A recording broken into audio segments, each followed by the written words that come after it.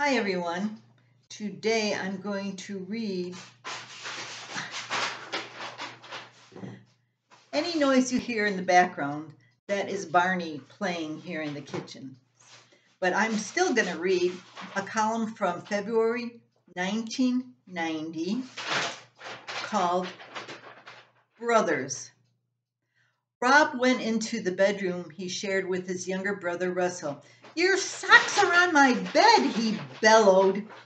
"I didn't put them there." Russell didn't look up. He continued to play on the floor with his toy car collection. "I don't care who put them there. Get those disgusting things off my side of the room." "Later, I'm busy." "Get your stinking dirty socks off my bed, twerp." "I'll move them after you get your junk off my side of the room." Rob surveyed the lesser half of the bedroom. "Like what?" Leaning over, Russell searched far under his dresser with his right hand.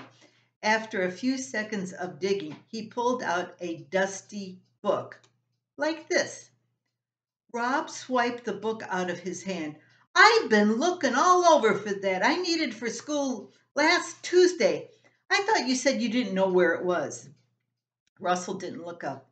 "I didn't last Tuesday." With double his brother's strength, Rob grabbed Russ by the collar and lifted him off the floor. "You little toad, my grade got docked because I couldn't find that book." "Put me down. I just found it when I was looking for one of my cars." Rob released his grip, letting Russell fall back onto his toys. "Well, you've got to get your socks off my bed anyway." "No, I don't."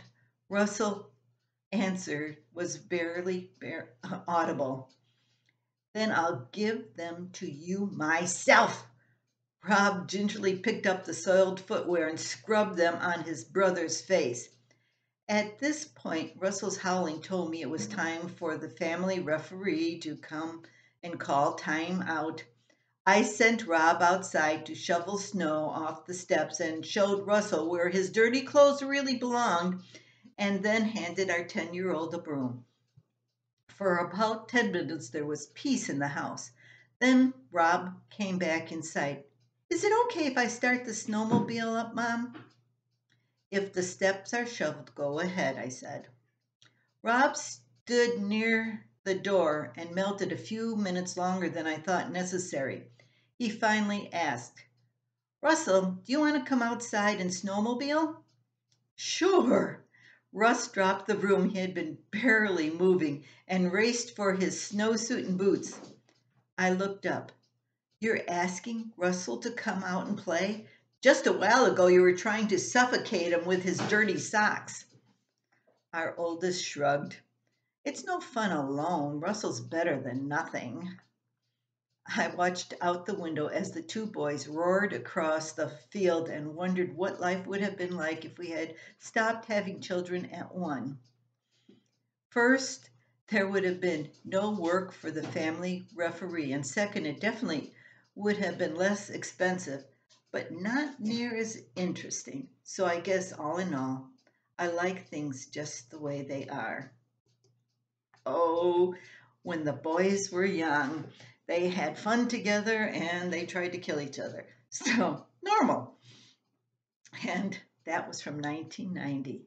Russ was 10 and Rob was almost 15 because his birthday's in March. Anyway, that's it from Sunnybrook Farm. Until next time, have a good day.